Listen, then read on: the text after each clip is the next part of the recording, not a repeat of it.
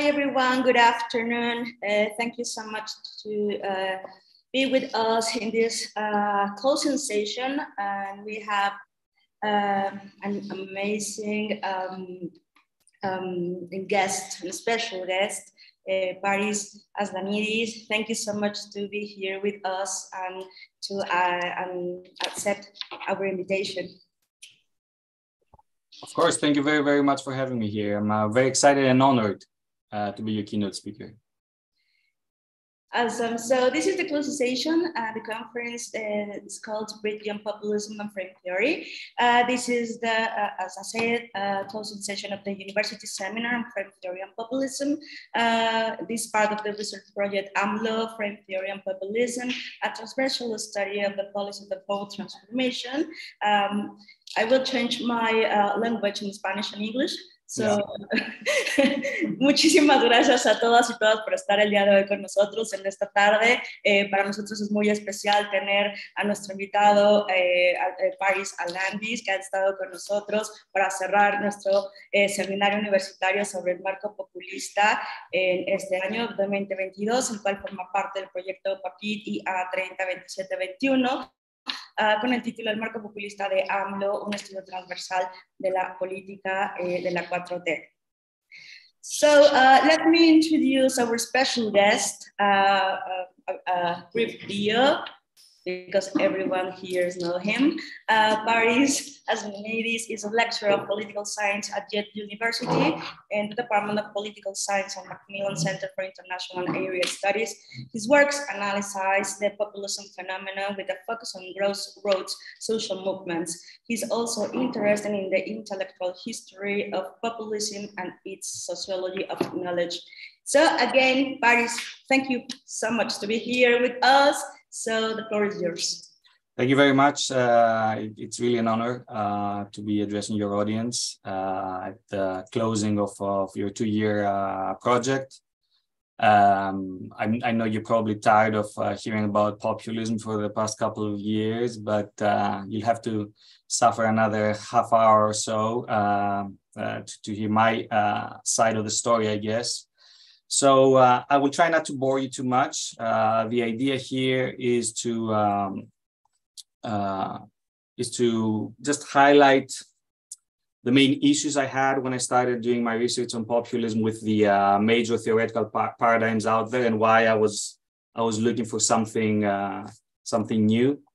I'm not sure if I'm not sure if you can see the slide. Can you see the slide changing? Is that yes. Right? Okay, great. Populism and frame theory. All right, there's a lag with the YouTube channel. That's now I get it. So the second thing is, my story of how I decided to introduce frame theory into my work, and I will argue in favor of the advantages of doing that. And my quest as a scholar since then has been mostly to urge scholars to take note of populism when it happens at the grassroots level, and not only see it when it manifests at the party system level. So it's my, I guess it's my idea that sociologists and political scientists, and of course other subdisciplines in our, or even political theorists, can come together and study populism as a more general phenomenon, not only at the party system level. And I think frame theory helps in that respect, both theoretically and methodologically. So where did my inspiration come from? It came from my home country, Greece, where I was in 2011. Don't know if you remember that. My students don't, because they were very too young, but you probably remember the debt crisis after 2009, 2010 in Greece and in Europe in general, but Greece was, the bête noire at the time. So things were happening, and there was this large movement, the so-called indignados in Spanish, but it's called aganaktismeni in Greek. You don't need to know that or remember that. It was this popular movement from the grassroots, not really associated with any political party. It was kind of unique. We hadn't seen that in decades. or more than that in Greece. And it had elements that were, for a lot of people, obviously populist, right? So the idea there was to really try to study it, to see whether we can make the case of, witnessing a populist movement happening and its political implications at the party system level, of course.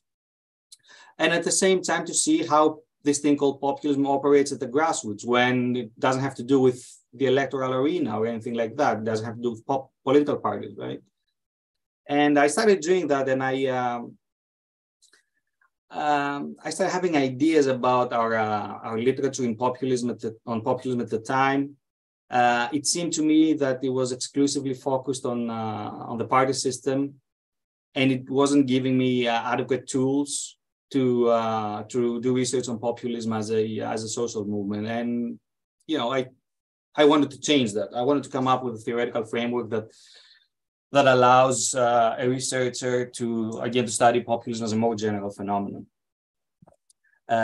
So the major paradigms at the time, and still today, of course, are the think-centered ideology framework by Casmude, Ernesto Laclau's post-structuralist framework, and of course, especially in Latin America, very famously, Wayland's approach to populism. For different reasons, I'll go into that a bit later. I wasn't. I felt uneasy with these frameworks because, again, there was a lack of focus on what happens when things kick off on the ground, the grassroots level. Laclau a bit less than the other two, but I had a few issues with that as well.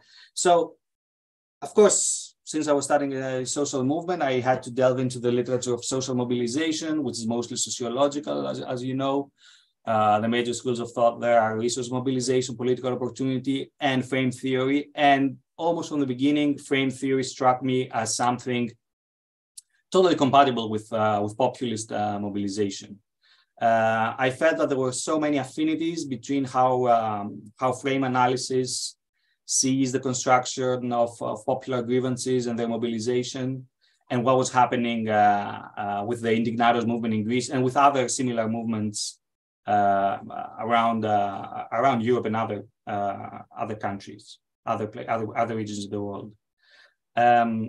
So my first impressions after mastering more or less the literature on populism and also the literature on social movements was that my subfield was kind of lopsided. There was too much work on populists at the party system level, even if, especially in the case of European politics, those populists were commanding something like 2 or 3% of the electoral vote, so really significant compared to, for instance, Latin America. At the same time, there was too little work, if any, on grassroots populism. And even though populist movements, in my opinion, are not rare at any case, they're rather frequent. They just pass under the radar for some reason. So my quest, as I said earlier, was to try and bridge this gap that existed, try to restore some balance so that people working on populism will finally start noticing populist invocations, populist manifestations when they take place in a non-institutionalized manner outside of the strictly electoral arena of politics. And I started seeing this phenomenon having a large breadth, actually, and I mainly studied the so-called movements of the Great Recession that started in 2008 after the collapse of Lehman Brothers in the US. You know this story. And the first movement in that, as sociologists would call a cycle of contention or cycle of protest, took place in Iceland in 2008, the so-called pots and pans revolution. In Spanish, of course, you know this as a cacerolazo, right? Mainly from Argentinian politics. And then it kind of spread from Iceland. And I felt that all these movements had something in common, and the populist element in them was very, very pronounced. Of course, you also had the Arab Spring taking place at the same time after 2010 in Tunisia, 2011 in Egypt, and so on. I felt that there was, there was a very pronounced populist element there as well. But then when it crossed the Mediterranean again, in Portugal in 2011, most famously in Spain in the same year in May, and then in Greece, as I said, in again late May, and even in Israel later on in July, and the most famous on this side of the Atlantic, perhaps Occupy Wall Street in 2011, 2012. I felt that these movements had something in common. And of course, I'm not the first one to say this, right? There are many other people who have studied this. But my understanding was that we need to find a way to emphasize the populist element in these movements. And as I said, the literature I had in my hands was not helping me do that. And there were many other movements later on. I mean, we can talk about them for hours, I guess, in many other parts of the world after 2011, and they're still happening. And of course, they have happened in the past. Every handbook on populism will tell you that the first two populist cases historically were the People's Party in the United States, which started as a movement, actually, the Farmers Alliance, and the Narodniki movement in Russia. So populism as a concept has a history that understands the phenomenon as a grassroots thing, but it kind of got forgotten along the way, and we turned to focus almost exclusively on the party system. So it was this tradition that I was trying to revive in a way. You can see it that way. Now let's talk about the schools of thought and what were my main problems with them at the time. So first you have Muda's thin-centered ideology framework, a lot of work with his associate Cristobal Rovira Kaltwasser, very important work, the dominant school right now still in populism studies. I always thought that populism is not coherent enough to be an ideology. I also felt that this thin-centered concept that goes back to the work of Michael Frieden and his morphological approach to ideologies was kind of methodologically vague. If populism is an ideology, where exactly do you look for it? I guess policy platforms or something like that. But at the same time, we know that populism exists on the left and right. The famous duo here is Bernie Sanders and Donald Trump in the United States. How can they both share an ideology that we call populism, right? When they are on opposite sides of the political spectrum. And I felt like whenever you would pressure people, you would put pressure on, disciples of this view on, how can you claim that they are both populist? The answer was usually look at what they're saying, right? So they would fall back on the discursive approach in a way. So I never really bought the idea that populism is an ideology. I mean, even there are also problems with normative evaluations. This literature started mostly in Europe from scholars of the radical right. So it had an understanding that mostly applied to right-wing politics. And also,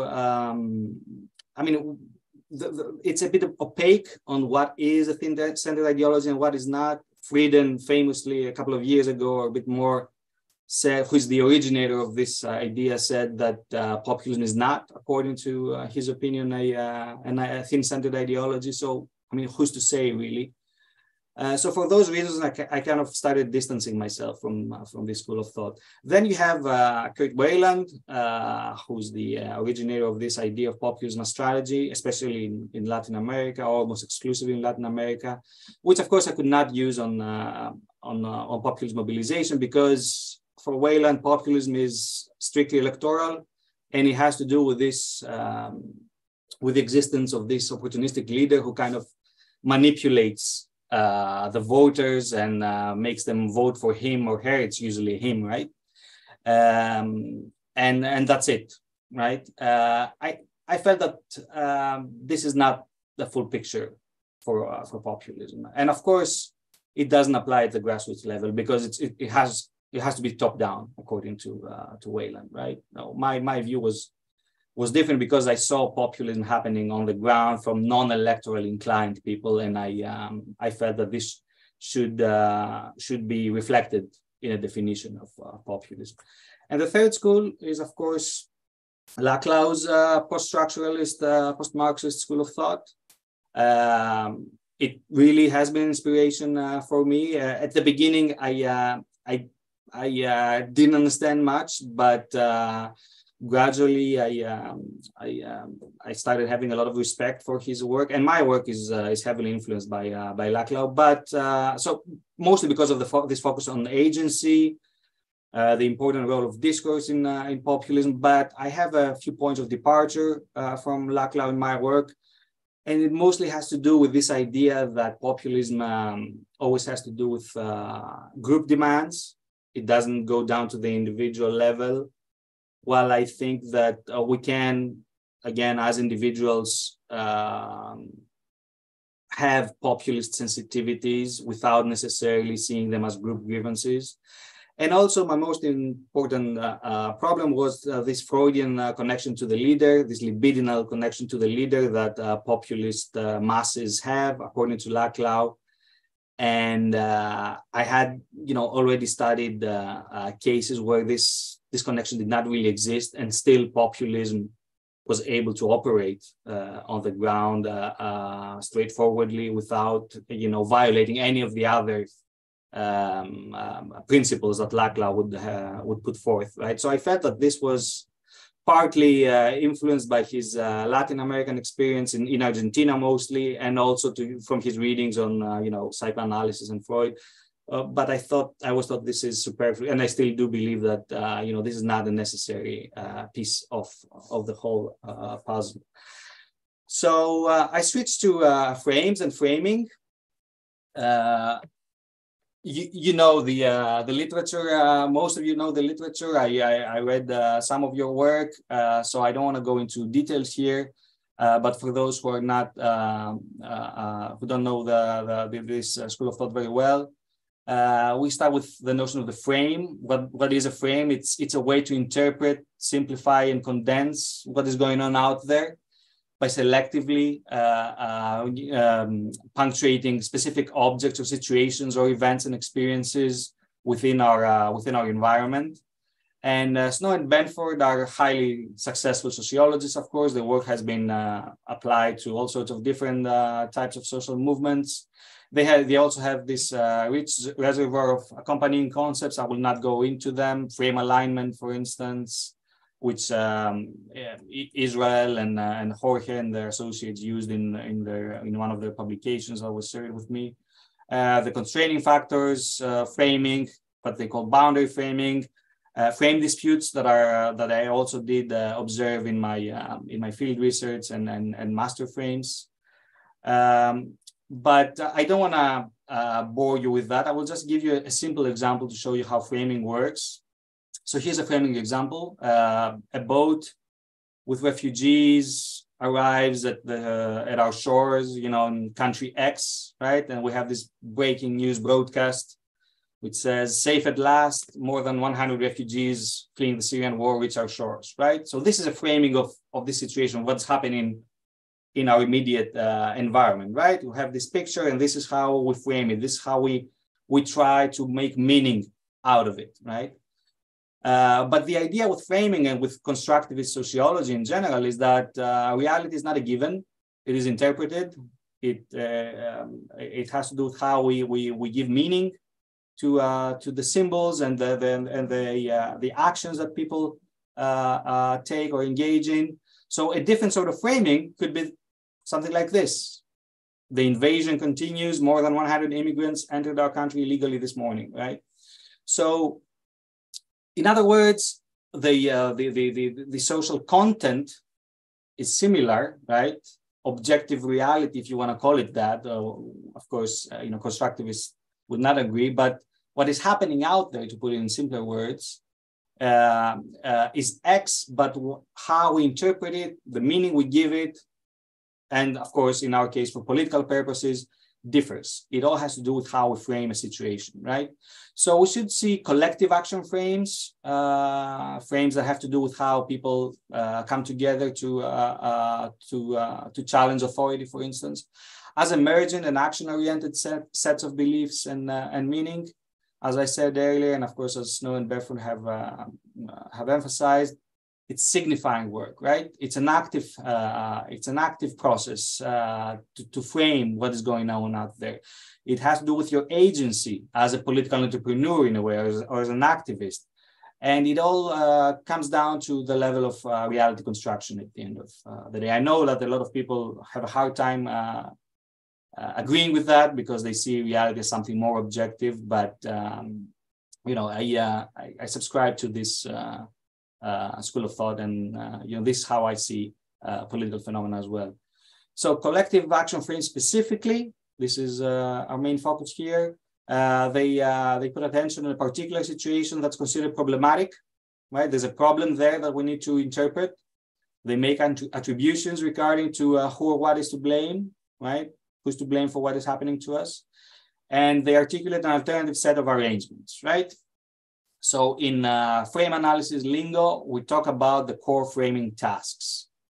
First, the three framing tasks. First, you have the diagnostic framing task, which is identifying the problem and attributing blame or causality. Then you have the prognostic framing part, where you suggest solutions to this problem, but you also identify specific tactics and targets. And then the third and less important task is motivational framing, which is like a call to arms or a call to action. Let's try to understand how this works in the case of populist mobilization specifically now. So how would a populist activist or politician even try and do that? So the diagnostic framing would look something like this. Our various grievances, the populists would say, are the outcome of a loss of popular sovereignty, right? That's how you diagnosed the problem out there. And the elites are to blame. That's your blame attribution, right? We know this very well from populist, from you know, the major schools on populism. How does the prognostic framing look like? Well, here it gets trickier for populism. And I think that populism is notoriously weak in terms of providing a resonant prognostic frame. It's very good with the diagnostic frame. This is, you know, the gist of populism. But when it comes to providing solutions, usually the framing is vague. The answer is, you know, we need to regain popular sovereignty, and then our problems will more or less solve themselves, right? And in terms of motivational framing, I mean, we don't need to spend too much time here. You know, famous slogans like this, prodding people to action by elaborating on your diagnostic and prognostic framing is like the easy part of the equation.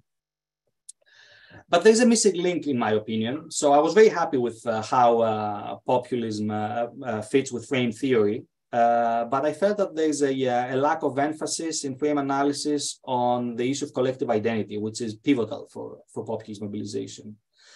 So in order to account for that, I started studying social psychology a little bit, and especially social psychologists that work on social mobilization, sociological social psychology, as we call it, which, I mean, I was always in agreement that collective identification is a significant predictor of mobilization, and specifically in populism, those two categories that we constantly mention, right, in our subfield, people and elites, are social categories, right, and they're socially constructed. You know, the people don't really exist. I mean, political theorists have done great work on this. It's how you interpret the term, the people, and the same can be said for elites. Even though, you know, in populist rhetoric, depending on the context, elites can be named specifically. But generally, I felt that in order to mobilize for populism, diagnostic framing and prognostic framing, motivational framing are very important factors, but they have to be intertwined with this idea that we can call collective identity framing, right? You need to persuade people, citizens or voters, that they are part of what you call, you know, what you have constructed as the people, right? If you don't do that, it's very difficult to create a successful populist movement. So the idea is that we need to turn from individual psychology that Laclau mostly employs, for instance, to social psychology, right? Populist entrepreneurs construct, they politicize the social identity of the people. That's very important, politicizing a social identity in order to get them out in the streets and protest against the government or the elites in general. And thus they benefit from what we call self-categorization, right? They start favoring the in-group, the people, and there's this phenomenon of out-group derogation against the elites, which kind of solidifies the collective identity. So this is this is a core part of the mechanism of popular mobilization, in my opinion. I'll give you some more details here on collective identity. Bear with me, please. So, according to social identity theory, which is the I guess go-to school nowadays, the self is comprised of a hierarchy of social identity, right? Think about it. We might be Mexicans, Americans. We might have a religious identity or a sexual identity that's very important for us, or an identity that comes from the football team that we support, and I mean football in terms of soccer here. Remember, it might have to do with our interest in music. The kind of music we like, the subcultures that we belong to. We have a series of social identities that we carry every day, right? And in different times of the day, we like pick a card and play that role in a way. The role of the father, for instance, the role of the heavy metal fan, or the role of the supporter of Guadalajara soccer team, and things like that, right? So a social identity, according to the definition by Henri Teufel, who was a pivotal figure in social identity theory, is that part of an individual's self-concept which derives from his knowledge of his membership in a social group, right? We understand that we belong in these social groups, and our membership has an emotional content that is highly, highly significant here. So by the act of self-categorization, by placing ourselves as members of these let's say communities, right, or groups, what is produced is depersonalization. So we tend to define and see ourselves less as differing individual persons and more as the interchangeable representatives of some shared social category membership, right? So we switch from an I behavior to a we behavior when you find yourself in a concert, watching your favorite singer on stage, when you find yourself in a soccer stadium, when you find yourself in a political rally, right? It's not so much about yourself. You understand that you're part of a larger we. Now, of course, you already see the connection with populism here, right? This switching from I behavior to we behavior. So social identity theory asks, when do we adopt a positive social identity? Because you can't just adopt any identity out there, right? So there has to be what they call comparative fit, which works along the meta-context principle. We need to perceive our intra-class differences, our differences within the set, right, as significantly smaller compared to inter-class differences. So again, I'm going to use the example of soccer fans. We know, you're sitting next to a person, you're supporting the same team. You know that you may have differences in terms of your politics, for instance, right? But while you're there, while this social identity of a fan is active, you don't pay attention to that, right? Your interclass differences are not so important. What is important is your difference to the other guys, the supporters of the other team, right? The normative fit says that our membership in this group must exhibit some consistency with our general normative beliefs, right? I mean, if you're an anti-fascist and you support this soccer team that has clearly fascist tendencies, like Lazio, for instance, in Italy, right? Most famously, you won't feel comfortable with that, right? There needs to be some consistency here. This is what we call normative fit. Now let's go back to populism. How can populists foster self-categorization into the group? Because this is what they need to do if they have to persuade people to go out in the streets and join their movement or to vote for them in elections. What is the social identity they politicize? My claim is that populism has to do with the politicization of citizen identity, right? We're all citizens or societal members, if you want to call it that way. And this carries huge implications for politicization, right? It's a membership group. We're just citizens and we don't feel it necessarily. We don't use it. We don't employ it in our daily lives.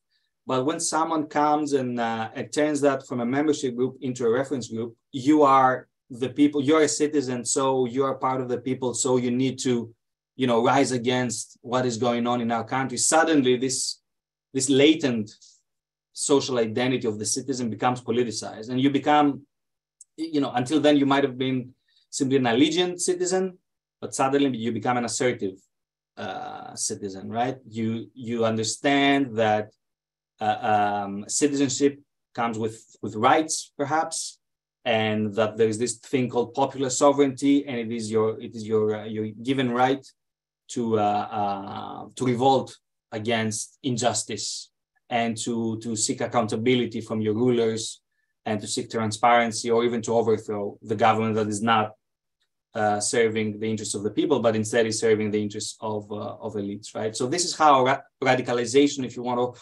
politicization happens in my opinion. And of course, agency is important here. Somebody has to build that collective action frame, which includes that logic, right?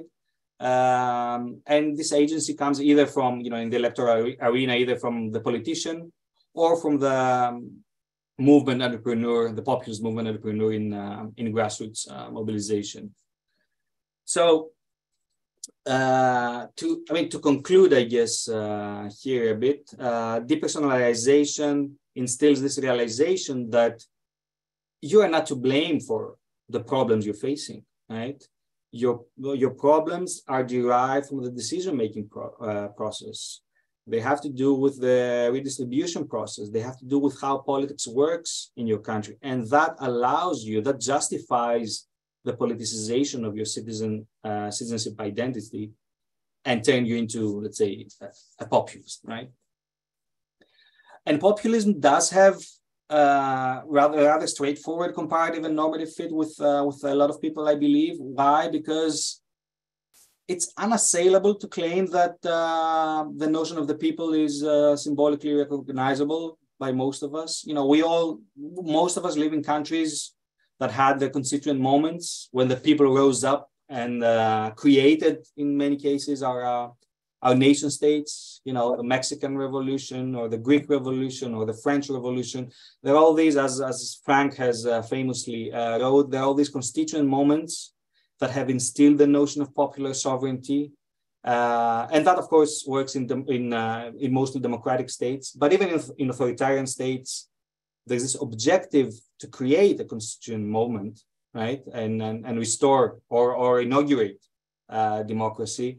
And so the notion of the people always has this very pregnant, essence to it. It can really be activated, and it's not easy to attack it on moral grounds, right? Because again, even liberal democracy is partly based on popular sovereignty, right? How can you easily argue against people who, the only thing they claim to represent is, serving that principle, right?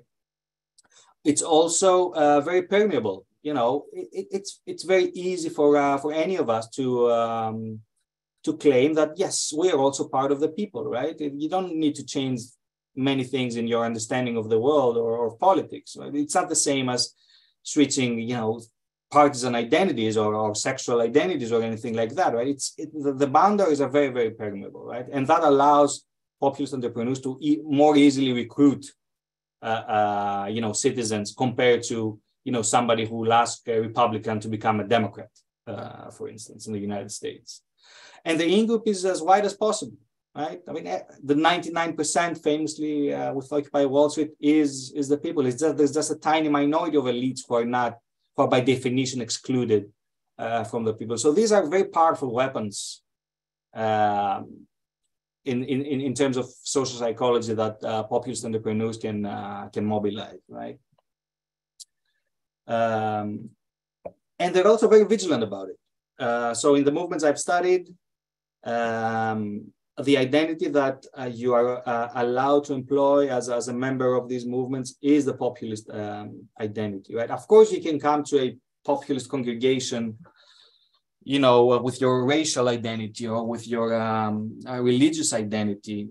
And if there's nobody fit with the cause of the movement, you may be allowed to express that, right? But these other identities cannot be seen as taking over, cannot be seen as undermining the primacy of the populist identity that we are the people, right? And I've seen many cases where there were frame disputes or real disputes, physical disputes between activists when they felt that people were coming into the movement that had already, you know, constructed this populist identity with different social identities that they wanted to politicize, right? That and usually this is what makes populist grassroots movements disintegrate. It's usually some sort of dispute either about identity or about policy. So no other we identities are allowed to operate at the top level in populist movements. At the same time, another artifact of the whole process here is that is outgroup homogeneity in a sense, right? So we start all looking alike. We're populists. We're in favor. We're part of the people. You know, we're one. We're the 99%, right? And against us, we have these elites, and all the elites start looking alike. So you start marking the boundary between in-group and out-group in very, very stark terms, right? And this, of course, helps with mobilization. So the outcome is a dichotomous identity space. The audience is presented with this stark question: are you with the people, or are you with the elites? Right? It's a morally very powerful question, and it has worked. I've seen it work fabulously with populist mobilization, especially in cases like Greece, where the party system, you know, was mostly crumbling and partisan identities stopped being so strong.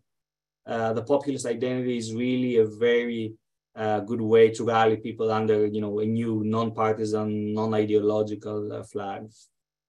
And you can also see it as an interplay between identities, positive identities, like being of the people, and anti-identities, being against the elites, right? And I think a lot of people are recruited in populist movements using the anti-establishment component mostly, right? The anti-identity. We hate the elites, right? That's why we are members of the people. They don't necessarily, not everybody starts necessarily with the idea that we are members of the people. We are here to denounce elites. You know, it can come from both directions.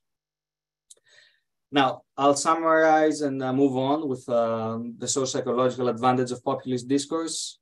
So almost uncontested availability of comparative and normative fit because of this idea of the people being behind the construction of especially the nation state in the modern world. Low entry of cost of self-categorization. It's easy. You don't need to relinquish much politically in order to become part of a populist movement when it's seen as a partisan, non-ideological, non-religious, and so on and so forth. No sectional interests come in the way. There's no class element necessarily, right? Within the movement, if the social identity of the people starts becoming resonant, you start censoring other meta-contrast calculations that will again prioritize class, for instance, or religion or race. And the last element, it creates strong in-group cohesion, identity commitment, things that a movement needs, right, in order to prosper. And this is due to the dichotomization of social space, right? To recap, how do we identify a populist movement using frame analysis and, you know, borrowing a few things from social identity theory? We can see populism as a collective action frame. not as an ideology, not as a strategy by opportunistic leaders, but as an anti-establishment discourse in the name of the people, right? The core normative value in populist movements is popular sovereignty. It has to be. I mean, if it's not popular sovereignty and it's like national sovereignty, then you're talking about nationalist movement, really. If it's about, working class identity, you're talking about a left-wing or socialist movement. I tried my work to be precise about how I use these terms. And you have to study its rhetoric. Is there a populist collective action frame at work? Can we categorize this movement as a populist one? How are its framing tasks articulated? Are they articulated in a way that follows the populist diagnosis and the populist prognosis? Are the movement's demands framed in a people versus elite trope? These are the questions I think you need to study, to answer through your research in order to identify a movement as a populist one. And then you move on to identity, I'm going to talk about the methods in the next slide. Who do they claim to be, the protesters? Do they claim to be the people? Do they claim to be something else? Do they claim to be the working class? Do they claim to be Christians, for instance, or Muslims or something like that, right? This will give you a good hint on whether popular sovereignty is really the core value here. Do you see them guarding vigilantly their collective identity against other sectional identities that might cut through, that might impose an inner boundary that, of course, you want to avoid as a populist? And how does the outgroup look like? How do they portray it, right? Is it a homogeneous elite? Is it what kind of elite is it, right? And why are they seen as defrauding the people of popular sovereignty, right? By using your microscope actually not your microscope, you can use things like participant observation to avoid metonymies here. You can use interviews, text analysis, of course, assembly minutes, all the or most of the movements that I mentioned earlier. They were organized around a general assembly where each member was more or less able to go on stage and express their grievances. Of course, speeches, right? Most importantly, perhaps. Even the banners will tell you something about the identity of a movement, or how protesters see themselves.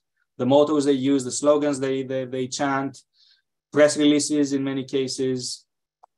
All these elements are, and of course, we should not forget social media accounts. Let's hope we won't lose Twitter in the next few days.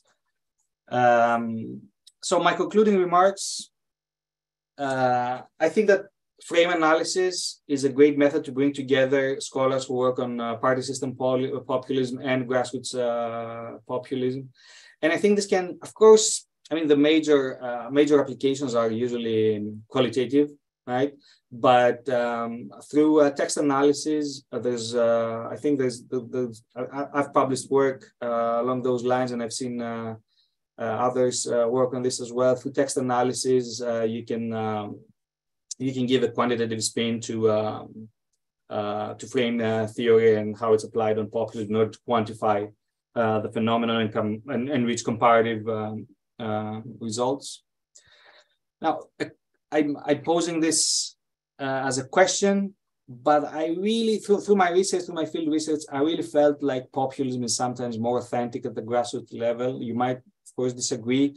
What I mean by this is that because the opportunistic element or the electoral element is absent with social movements, that allows the language of populism to be expressed more genuinely, I think. So of course there's always strategy, even in social movements. There are always, not explicitly a leadership structure, but there are people who emerge as leaders at some point. But still, the absence of urgent electoral responsibilities, let's put it this way, I think makes the phenomenon more authentic. And I think we do gain a lot by studying it as it happens in the streets rather than in legislatures. The normative question, are they good or are they bad for democracy? I think it's open-ended. I would I'm not on the side that says populism is inherently bad for democracy and its institutions. I wouldn't go the other way either. I do feel that most grassroots movements, of course, you had things like, you know, the Tea Party, for instance, but most grassroots movements are on more on the progressive side compared to populist phenomena at the party system level around the world. I know Latin America is a specific case where left-wing populism is dominant, but you know, compare that to Europe, for instance. And I just want to close with reiterating my my invitation for cross-fertilization of sociology, political science, political theory, and other sub-disciplines on the topic of populist contention, perhaps using frame theory, frame analysis as a tool. Thank you very much. It's been an honor.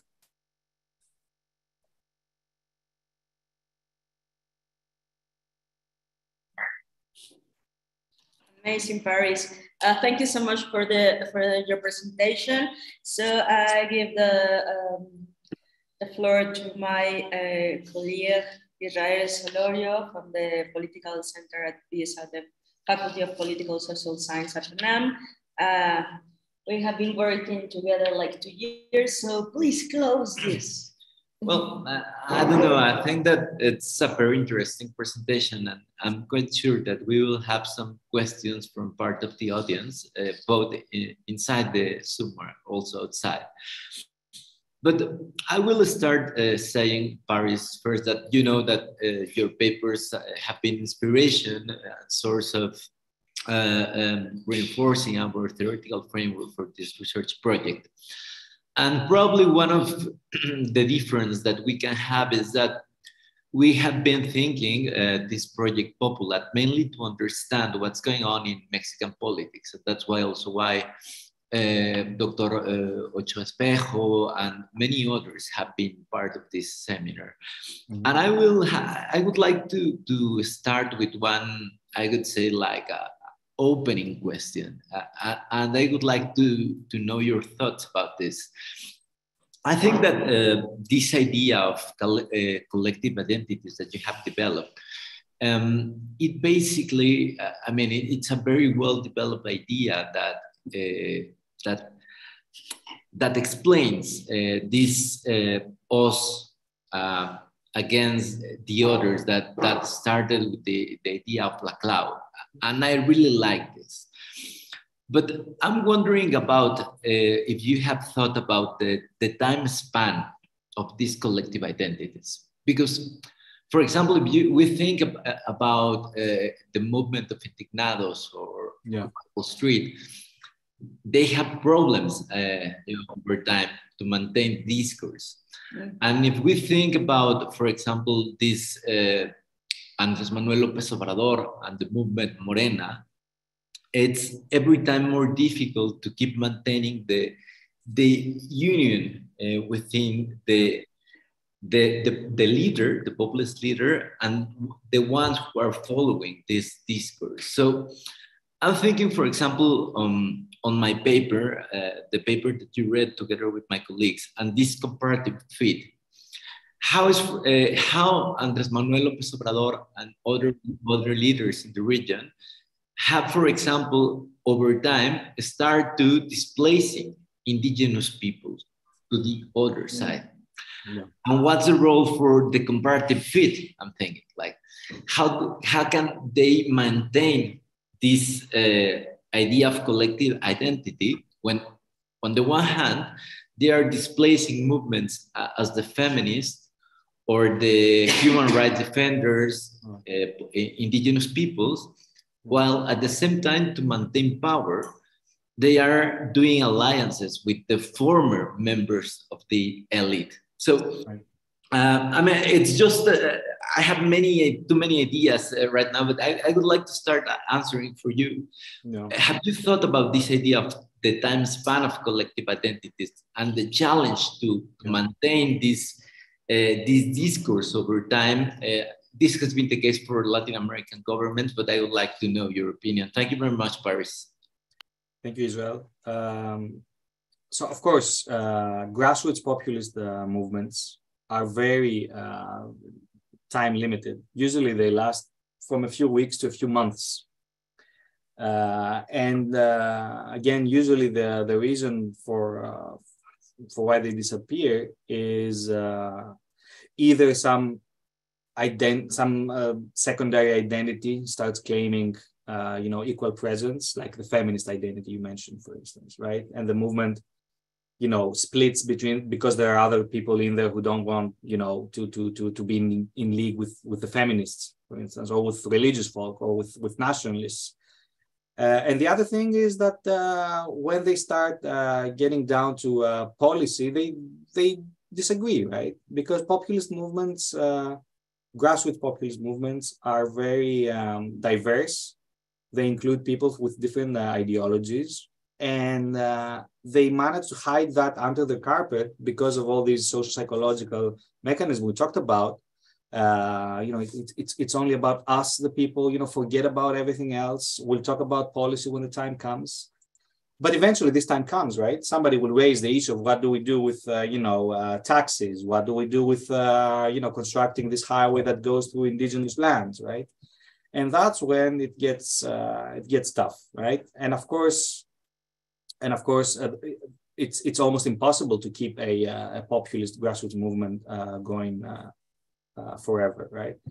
But the examples you mentioned mostly have to do with institutionalized forms of populism, right? So a movement might decide to institutionalize itself into a political party, right? It might try to retain a populist discourse, but it doesn't mean that it will do it successfully. I mean, in the case you mentioned, obviously, AMLO has lost the game in terms of uniting these groups under a populist collective identity, right? There are fractures, there are fissures in the construct. Whether he keeps using a populist discourse or not is not the question here. It doesn't answer our question, right? He might still be doing it. The question is whether he's doing it effectively, right? Whether it's still successful, whether it can still get him the votes, right? But that's extraneous to how populism works. I think it has to do more with policy agendas and power politics. I try to avoid this tendency when we have like a populist politician, right? And the politician gets elected, like AMLO, after all those years, that he was trying. Everything that AMLO does is a populist act from then on, right? I don't agree with that, right? I think populism is discourse, right? And that's it. What you do when you're in power, the policies that you will follow might have a fit with what you would call, populist invocation during the campaign, but not necessarily, right? Because then we're talking about, partisan identities being most important, power play, power politics, right? Populism takes a second seat, I think, takes a back seat compared to these different elements, right? So again, I want to avoid the tendency to see as populist everything that a person who was voted as a populist and won power on using populist discourse does after he or she wins power, right? Yeah. I'm not sure I completely answered your question, but I might have come close to that. No, of course, and of course we will have opportunity for a follow-up question. But in the meanwhile, I would like to ask to my other colleagues in the room if they want to ask a question. I think that Jorge over here, he has the hand raised. So please, Jorge.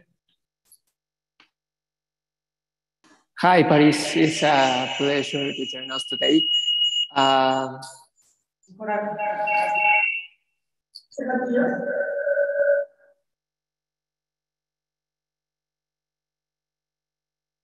Okay, that's all. Just please go. Just a second. Yeah. I one of you needs to turn off the speaker, right? Yes. Okay, ven acá. I don't trust in my English, and I need to. No worries. I'm not a fluent speaker either, so we're on the same we're the same change. But the question is, different authors considers that the charismatic leader frames who are inside and outside the group to which he appeals. But from your point of view, can the framing also be bidirectional to the extent that certain sectors of society also feel identified with those values? If so, it would be necessary to discuss that those authors who point out that people behave like a herd, taking away any capacity for agency. Right. I mean, I'm going to talk mostly about the idea of the charismatic leader here, which I kind of disagree with. Right. I don't believe that you need a charismatic leader in order to have populism.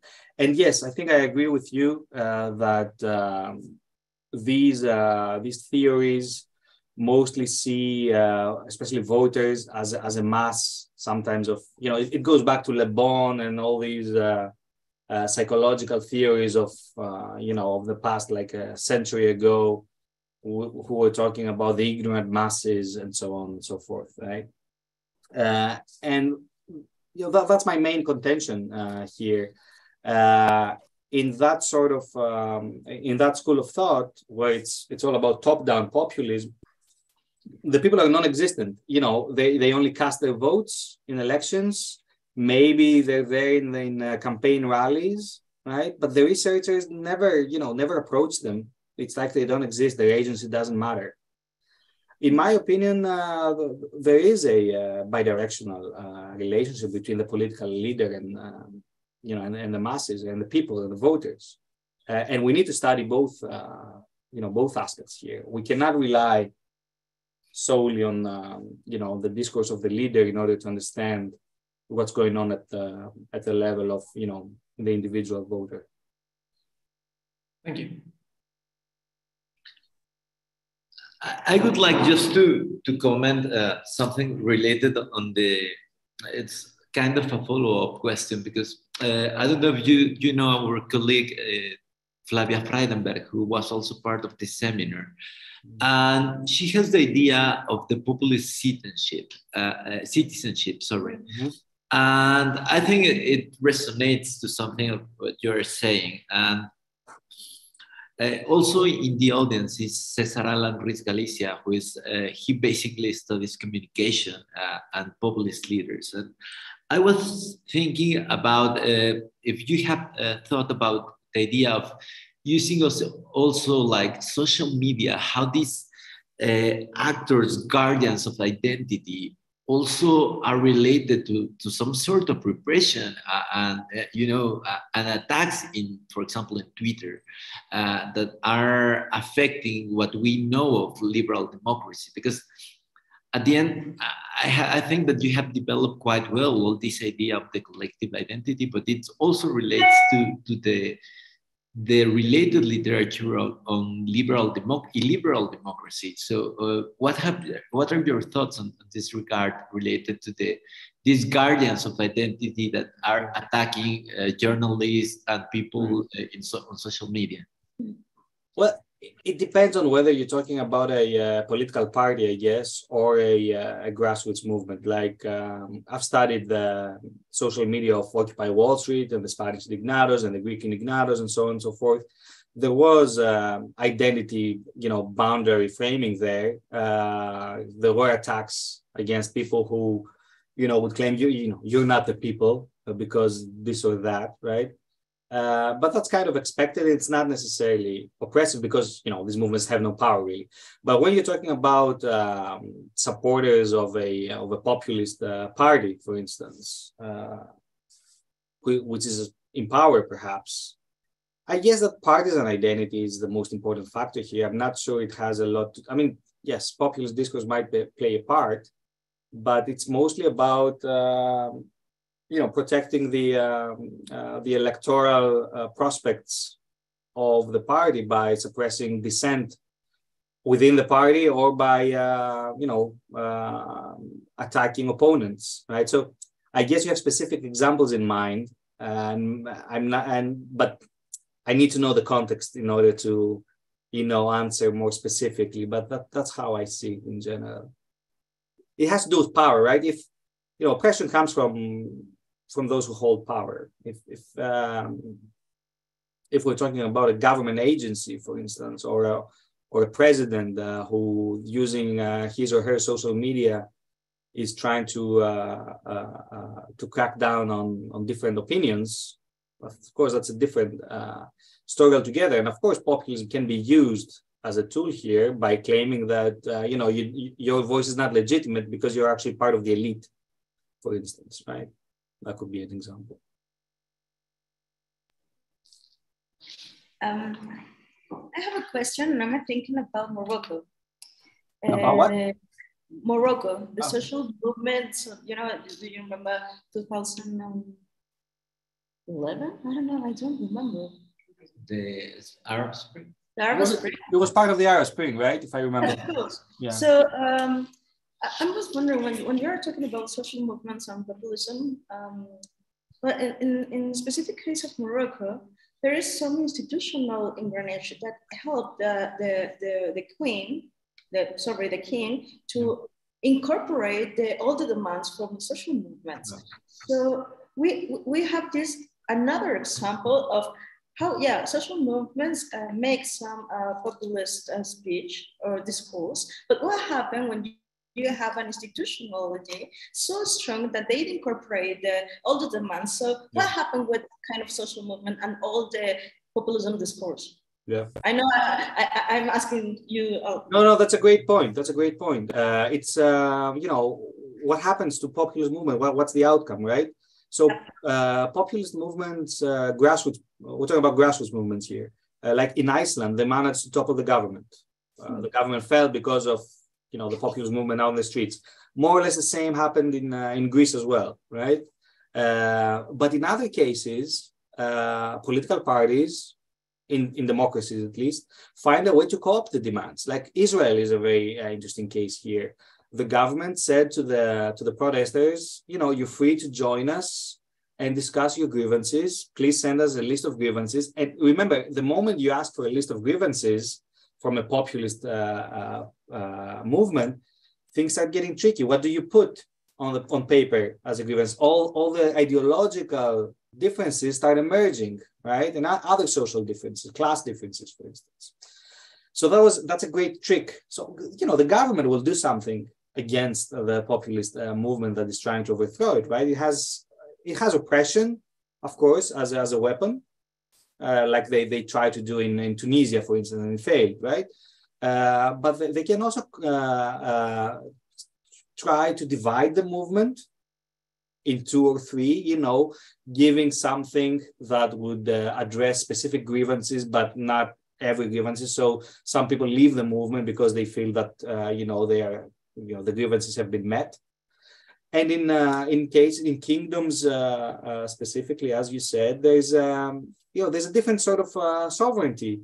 So you have popular sovereignty, you have national sovereignty, but you also have royal sovereignty, and that complicates issues. Not everybody, perhaps, is an anti-monarchist in the populist movement, right? So if the issue of the royal family and its fate emerges, that might also divide the movement. Or in other cases, take the forajidos in Ecuador. Am I pronouncing it right? So this was a very interesting populist movement that got co-opted by Korea, for instance, later on. So the idea is we take up the populist discourse of the movement and we express it at the electoral arena, right, without necessarily paying respect to the demands or the organization of the movement. And we seek, an electoral victory in that sense. I'm not sure exactly what took place in Morocco. I don't remember the details, to be honest with you. I haven't studied this case as thoroughly as other cases. But yes, populist movements face the counter-framing of the government, right, of the authorities. And it's not always easy to counter that, right? And governments, in many, many cases, manage to stifle movements not always in an oppressive manner. They will spread rumors about it. They will have their police informants that will uncover dirt about a leader or something like that. There are so many ways that governments traditionally react to grassroots agitation, and that works the same with populist movements.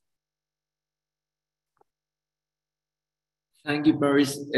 We have a question from one of the students, member of the project, and she wants to know how is the construction of the identity of the populist identity in the process of framing. I mean, she meant how both processes are related, framing and the construction of the populist identity in the bottom, I think, related to the movement. Yeah. So if we call it identity framing, the idea here is that you start emphasizing the notion that we are all members of that social construct of the people, right? We're all the people, right? And against us, we have these elites. And our demands stem from the fact that our grievances are not being served by the government, and the government has turned against the people. So it's our right to be here because we represent the value of popular sovereignty, right? And the government is not our legitimate representative anymore, right? So you start talking in terms of we all the time. That's the idea with collective identity framing. It all has to do with, and especially in populist discourse, with an all-inclusive we identity, and not emphasizing particular grievances. You can all come here with your grievances: the feminists, the environmentalists, the workers, the farmers and the students, and so on and so forth, the pensioners, right? But we all need to remember that what brings us together is not our particular grievances, but the fact that these grievances are inscribed under this battle between people and elites, right? That's why they're so vigilant about populist identity, which I think it's a great tactic, right? And it's the only tactic that will keep a populist movement intact.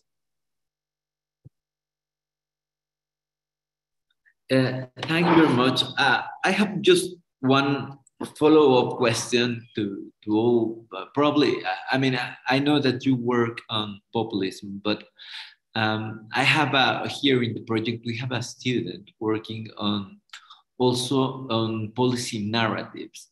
Mm-hmm. How have you considered this relationship between the populist discourse, policy narratives, and the way they justify also certain policies? Yes. It's a tricky question. I know. I'm sorry. No, you might not like what I say, but I think the core of populism doesn't have much to do with specific policy.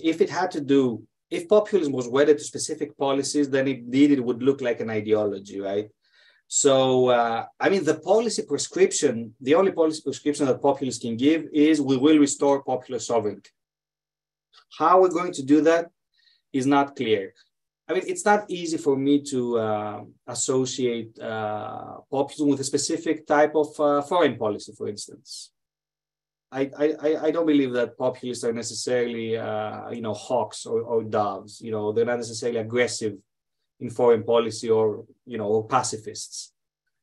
Same with redistribution. In Latin America, we have so many cases like, Fujimori in Peru, where populist discourse was associated with, what you would call neoliberal policies, right? It's Latin America that taught us that populism and neoliberalism are not necessarily antithetical, right? So I can't find a specific field. If you have something in mind, feel free to share it with me. I can't find a specific policy field where populism will point you to a specific agenda. Think of this thought experiment. So you read in the news that in country X that you know nothing about, there's a country X, you know nothing about this country. You've never heard of this country before. A populist leader has won the election. That's it. That's the only information you have. Can you answer what kind of policies this populist leader will pursue? Not really, right? I mean, it depends on whether you would be dealing with a right-wing populist or a left. If that was added, the ideological element was added. If they had told you a left-wing populist has won power, then yes, maybe you could say that I expect more redistribution of income, right? If a right-wing populist was elected, you would claim, yes, I expect stricter, I don't know, immigration policies or something like that. But if you're just told that a populist leader has won power in country X, there's really no way to attach a policy agenda with that, with that limited information you have. And I think that says a lot about the policy emptiness of the core notion of populism. I don't know if that sounded persuasive or not. Just to close up this part of the question, probably not a policy specifically, but when you mention a policy agenda, I'm thinking about policy dismantling. And I think that policy dismantling might be a characteristic from different governments, from different range of ideology, political spectrums. And I think that it's a challenge also for public policy studies to understand how these populist governments are boosting this dismantling agenda. And you mean dismantling of institutions? And policies, both of them. So change, when you say dismantling, it sounds like it has like a normative content. You mean in a bad way? No, just in a way of changing the state of art, yes. Right. Yes. Yeah, sure. Yes, populism has this radical element to it, right? So you do expect some radical changes in policies, but which direction, you're not sure. You need more information, right, about that. Yeah, I agree with that, yeah.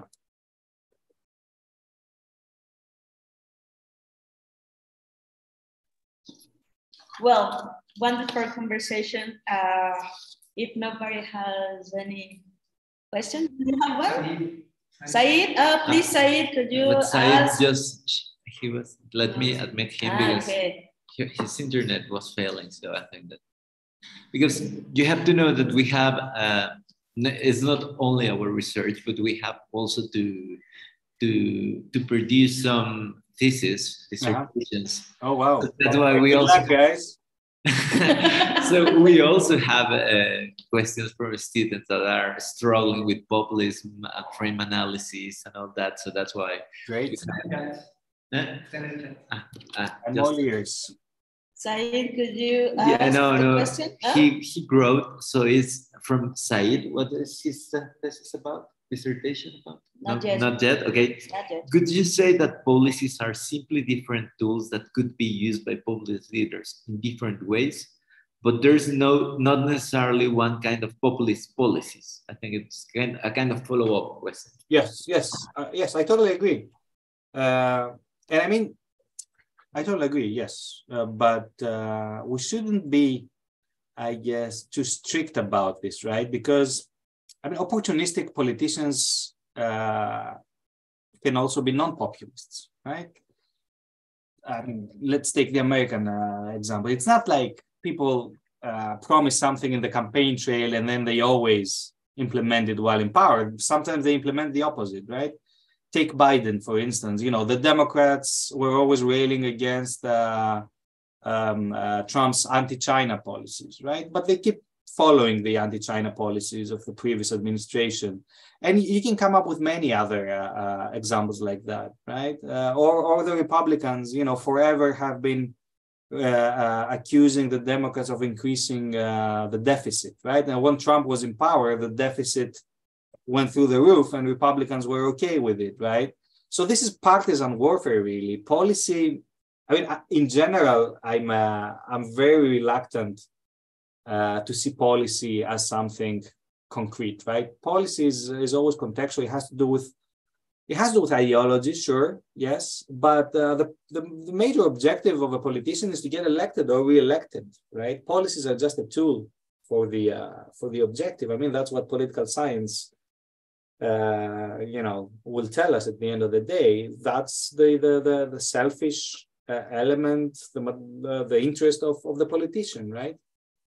So we should not put rigid boundaries around policies and expect necessarily even a left-wing or a right-wing politician to follow a specific type of policy. And of course, for populists, it's even more difficult. You don't really know what to expect, right?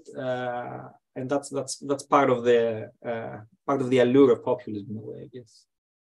Thank you very much, Paris. If you don't mind, and if my colleagues and students don't mind, I would like to ask you a twofold question as a kind of closing this. Sure. I will try not to abuse of your time. I'm sorry, but no worries. I'm wondering which difficulties have you faced at the moment of continue researching populism from a not normative perspective? And I'm thinking about, the political difficulties of discussing about any political party, political leader, right, without making yourself into a big discussion on Twitter. And to say no, we can't study this without being part of this dynamic that I'm explaining. And the second part of the question is related to something that for me, the populist frame is very useful to understand Latin American politics. Mm-hmm. But also we have had these discussions within this seminar, some authors just saying we need to stop using the concept populism, because we have a kind of Sartori's concept, right, stretching, that populism is everything, and we need to stop that. And for me, your theory enlightened us to better understand populism, but at the same time, you have some other colleagues saying, no, we should stop this. So this is my twofold question. I'm sorry for this. Thank you. Of course, they're both great questions. I'll start with the latter, which is a bit easier. The fact that, yes, indeed, populism is overstretched as a concept, and we tend to use it everywhere. First of all, scholars of populism have always said that. I mean, you go back to the 1970s and you look at people studying American populism, and they already say that we've been using this word too much, right? You need to put a check on this, but that doesn't mean that we should stop using it, right? We just need to be a bit perhaps stricter about its application. But that doesn't mean it has lost its currency. It might. I mean, if this goes on, if it keeps stretching itself, yes, maybe it will break at some point, right? But I don't think we're there yet. And I think that populism is a very important way to understand political discourse. Again, I won't say policies necessarily, but definitely how voters are persuaded, what makes people go out in the streets in order to protest against the government in a populist manner, which happens all the more frequently. So by discarding the term populism, I think we'll lose more than we'll win, right? And a solution out of that, perhaps, is to stop seeing populism as a binary concept. You're either a populist or you're not a populist, and that's it. It's black and white. No, my idea is that there are shades of populism, right? And that will normalize the concept. It's not like we have the populist monsters or whatever, and the normal politicians, everybody else, right? I would say that many politicians, even those that you would consider mainstream, do use populist discourse up to a point. Take Macron in France as an example, right? Many other examples. I mean, even Biden at some point has populist elements, these folksy elements in his discourse. But that doesn't, we should stop necessarily trying to categorize everybody into either a populist or a non-populist. Yes, some politicians use more populism in their discourse, and some use it less. Generally, it's difficult to avoid every populist invocation out there, because, you know, politicians, because constituent moments are so important for national, for nation states, we always like pay heed to the notion of popular sovereignty, right? Well, you cannot be a Democrat and not pay heed to the notion of popular sovereignty. The question is how far you go with it, right? So a non-binary understanding of populism would help in that respect. Now, on your first question, it's more difficult. I'm not saying I don't suffer from biases. Of course, I have my own politics, even though I'm a huge skeptic, but in general, I do have political values, right? My invitation is to understand that we have biases, to be able to identify them, even to express them openly, and go on from there, right? Instead of hiding your biases behind a supposedly objective understanding of a political situation. You know, I'm a constructivist, right? I follow, you know, a constructivist approach in my politics. I don't believe there's a sole political truth out there, right? So I do have my values, and I will never say I'm objective, but I will try to do my work while being open about my biases, and I think that's fair, and that's the best we can do. And yes, I do get a lot of heat from others, but I try not to be very active on social media. So.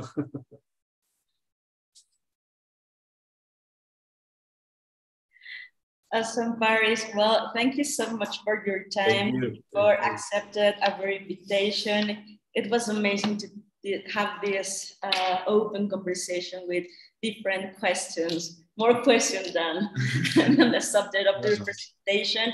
And well, maybe we can keep the final task that you said, why open, no? Some advice, scale of race of the concept of the populism. It will be more important in order to understand more of the concept and how can we work with this. So let me switch to Spanish and then I return to you. Muchísimas gracias por estar con nosotros. Esta tarde ha sido para nosotros un honor tener a Aslanidis con nosotros y discutir mucho más, no solamente sobre movimientos sociales y populismo, sino todas las preguntas que se nos ocurrieron y todas las dudas que tendríamos. Para nosotros ha sido muy especial. Quiero agradecer la colaboración de cada uno de los estudiantes que formaron parte de este proyecto, por su trabajo, por las tesis hechas y no hechas todavía. She's talking about thesis and dissertations, so that's why we're laughing. Por todos los colegas de diferentes latitudes del país y también de los que están afuera. Muchísimas gracias por la colaboración interdisciplinaria entre los profesores de diferentes centros de la facultad. Ha sido para mí un placer compartir contigo y con todos ustedes. Let me switch in English. Thank you so much, Barry, again for your presentation. For us, it was a very honor to close this session and this seminar with you, because as you can see, for our is so important to think about populism, and not only social movement populism, just a populism like a concept. So we are saying goodbye for everyone, and thanks a lot for the students for the dissertation they are working on and the finish and they're not. And also thanks to my dear colleague and friend Israel Solorio, for all the work that we have been doing together, also for all the professors from different parts of Mexico and also in the United States. So this is the closest session. Sounds so exciting. I will try to don't cry. But again, thank you so much for your time and to share with us your. It was a joy. It was a joy. I'm really humbled to learn that you're using my work, at least partly for your purposes. So congratulations, and I hope I'll see you in person one day. Yeah, sure. Please. No, it was a pleasure, and hopefully next time we'll be in person with a beer after session. And see you soon, Paris. Thank you.